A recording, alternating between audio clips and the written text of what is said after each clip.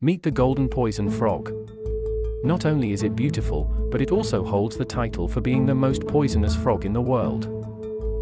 This small but vibrant frog hails from the rainforests of Colombia.